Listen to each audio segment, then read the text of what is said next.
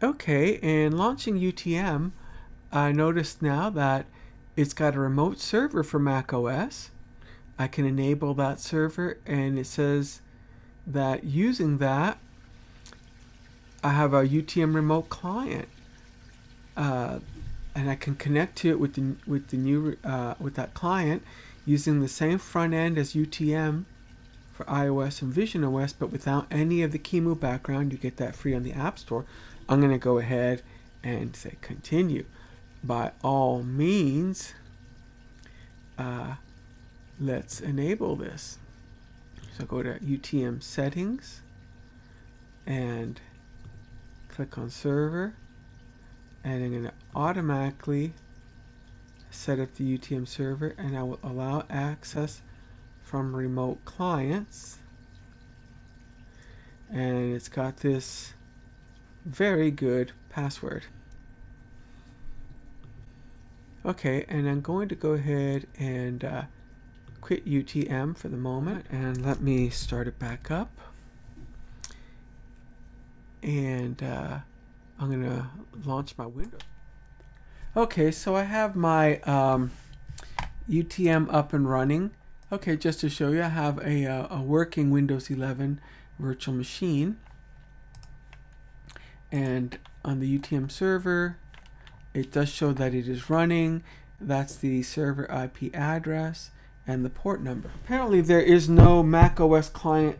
Well, there was, but there isn't any longer at this time due to security issues. But there is on the iPad, which I have iPad silicone, so go figure on that one. The iPad OS app for UTM remote client is not available on macOS. However, on the iPad side and iPhone as well, the app is available. UTM remote, and you can see it's right there.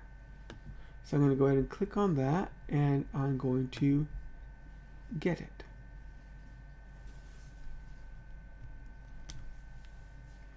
Okay, it's installing, and this is installing on the iPad OS, and it's not a very big app. Let me open that up. It would like to find devices on the local network. Let's see what it finds. Okay, it does see my Mac Mini M1. Host is not trusted. Well, I can trust it. I know I can. On this side. Oh, yeah. I had to approve it. Okay, so I approve it there, and I trust here.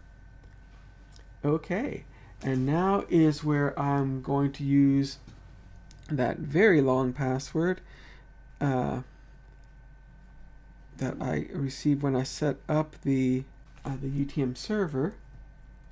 I'm going to copy and paste that. It's long, and I think I'll go ahead and trust that, and I'll save that password. I'll click connect. UTM's SE wizard now allows you to create a VM easily with a floppy boot image.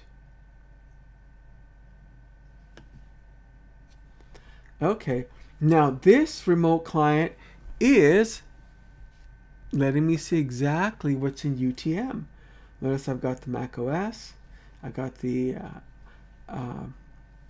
UTM Windows, a virtual machine. Mac side is a little bit, I started working on that for some test purpose. I don't know that it's even working at this time, but certainly this one is. And let me, what does it take to see it then? Well, it's currently running on the Mac side, so maybe that might be an issue. Let me go ahead and stop it. Shutting it down on the Mac side, on the Mac Mini side. Okay, and let's see what I get here now. And I'm able to start it up.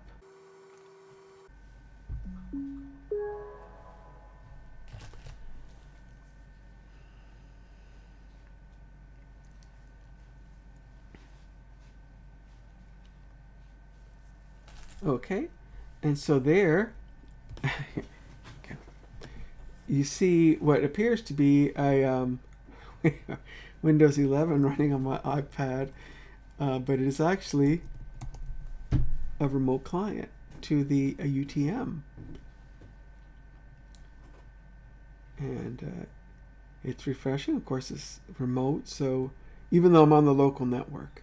Size the screen up, he's on the iPad screen itself. Okay, so far I've only been able to get this to work on a local area network or the same Wi-Fi. That's why I'm saying it's of limited use. I really want this to work over the internet. But when I do, I get failed to connect to Spice, could not connect to Socket, Socket.io timed out.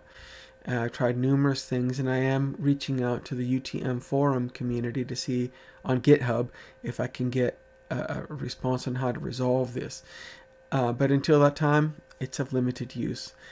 But for what it's worth, I hope this helps, and thank you for your support so much. Until next time, bye-bye.